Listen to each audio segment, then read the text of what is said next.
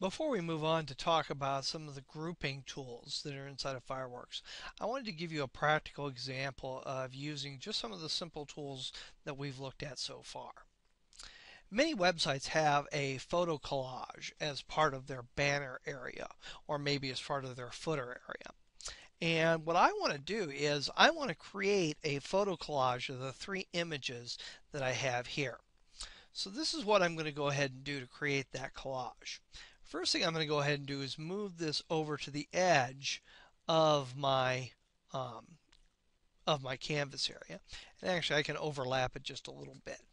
And then what I'm going to go ahead and do is I'm going to go ahead and move this one in there.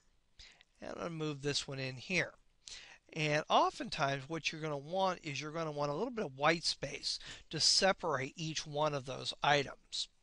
So what I'm going to do is I'm going to select all three of my graphics and I'm going to go to modify and I'm going to use my align tools to make sure that these are centered horizontally so the center of the image lines up.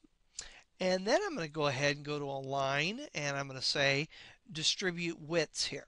And what that's going to do is it's going to give me an equal amount of space in between each one of those images. Now I may want a little less space there, so I'm going to go ahead and bump that one on over and bump this over as well.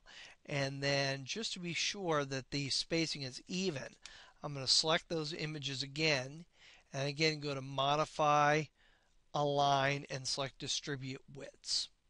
So now that space is the same there. But this didn't solve the problem that the images are actually different heights. So this still isn't going to work for me. But these are bitmap images. So what I can do is I can come over here to my bitmap selection tool and I'm going to go ahead and just drag out a selection box. And you're going to see I started out here in my canvas area and I ended out here outside of my canvas area. Let's go ahead and do that one more time. Select the bitmap tool and I start over here and I'm just going to go ahead and drag myself out a box. Now you're going to notice that if you look in the lower left hand corner below where it says marquee tool, it's going to tell you the width and the height of the selection box that you're creating. Now in this case the width doesn't matter because I've set my canvas for being the width that I want the collage to be. But 111 pixels high probably isn't a very memorable value. So what I'm going to go ahead and do is I'm going to move this up a little bit until I can see that this is exactly 100 pixels high. And there we go. And now when I release, that marquee selection box snapped to the left and right edges. I have one more thing that I need to go ahead and do. I'm going to go to edit and cut. And that cut that area out of there. Now I'm going to go to edit and paste. And let's see how that worked. I'll select paste. And I still didn't get what I was looking for there. What I did get is I got this graphic here, and that was the last thing that was in my clipboard. So that isn't going to work for me there. I'm just going to go ahead and drag that up, and now they're nicely aligned again. I'm going to again go ahead and select my bitmap tool, and I'm going to drag out my shape. I'm going to again make sure, actually I'm going to make sure this time it's 110 pixels.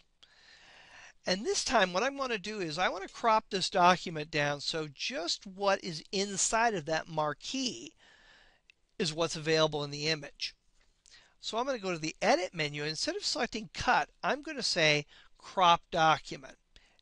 And you see when I do that, it cropped this down so that it's only showing me the area that was inside of the marquee.